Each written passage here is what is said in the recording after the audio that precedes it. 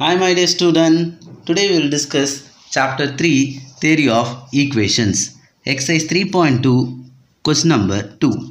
Find the polynomial equation of minimum degree with rational coefficients having 2 plus I root 3 as a root.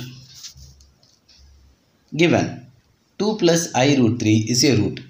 Since 2 plus I root 3 is a complex number, therefore the conjugate of 2 plus I root 3, that is 2 minus I root 3, is also a root. Find sum of the root. 2 plus I root 3 plus 2 minus I root 3. I root 3 get cancelled. It gives 2 plus 2 as 4. Product of the root. 2 plus I root 3 into 2 minus I root 3. Product of complex number and its conjugate is nothing but sum of the squares of real part and imaginary part. That is 2 square plus root 3 whole square. It gives 4 plus 3, which is equal to 7. So therefore, the required quadratic equation is x square minus sum of the root into x plus product of the root equal to 0.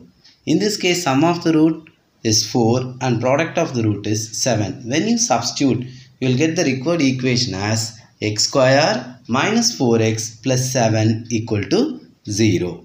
I'll repeat, 2 plus I root 3 is a given root.